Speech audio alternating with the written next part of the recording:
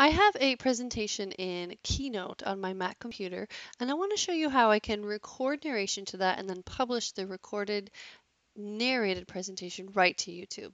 First, I need to add the audio, and I'll do that by clicking on the document button in the top right corner and then the audio tab. And you'll see there's an option here to record the slideshow. You want to make sure you have a mic plugged into your computer to do this, and when you do, you can click record, and it will open up this presenter view. In the bottom left-hand corner, you can see from the colored bar here, the green and yellowish, that your microphone is in fact working. And when you're ready to record the audio, you'll simply click record button and use the arrows to navigate through your slides. So I'll go ahead and narrate this quickly. And you'll see you do get a countdown. Welcome! Today we're going to talk about making paper snowflakes.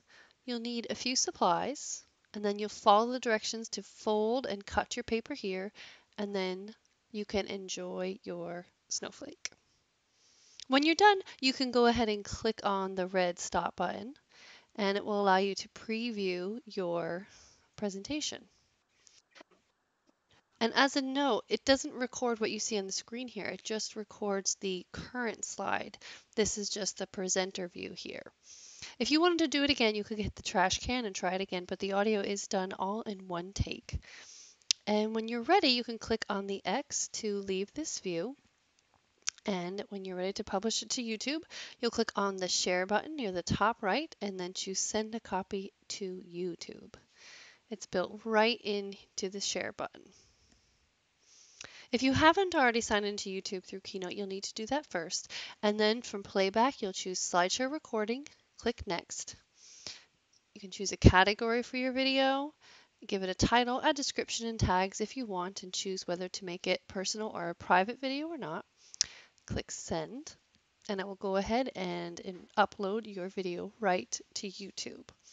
When it's done rather, you'll get a link that you can go right into YouTube to see your video. I'm going to go ahead and click the visit link here. It says that it was sent to YouTube and it gives me the link. As a note, if you've just uploaded it, it does take a minute for your video to process, so you might not be able to preview it right away. But notice there is an edit video option. And if I click that, it brings me into the edit view here where I can add more information about my video. I can change whether this is public or a private or how I want this video listed. And as my video is processed, I'll see some more options here as well. So it's a really great way to take your presentations on your Mac and upload them right to YouTube.